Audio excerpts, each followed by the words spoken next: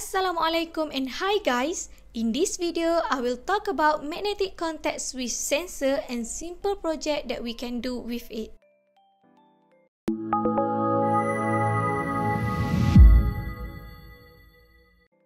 A magnetic contact switch sensor comes in a pair.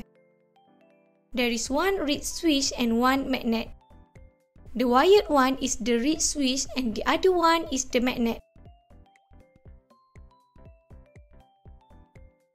As the magnet moves closer to the switch, it pulls one of the reeds toward the other so that they are touching and therefore completing the circuit. When the magnet moves away from the switch, the reed returns to the original position and breaks the circuit.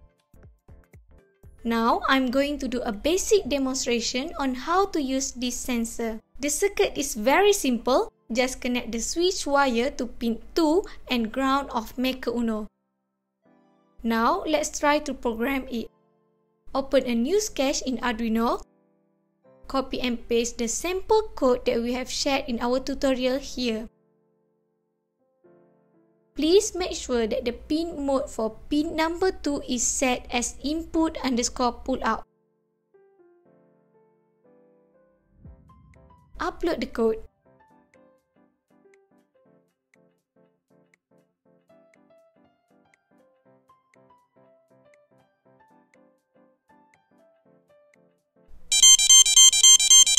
Can you see that when we move the magnet away from the switch, it triggers the alarm? You can apply this to the door as a doorbell, home security, and many more.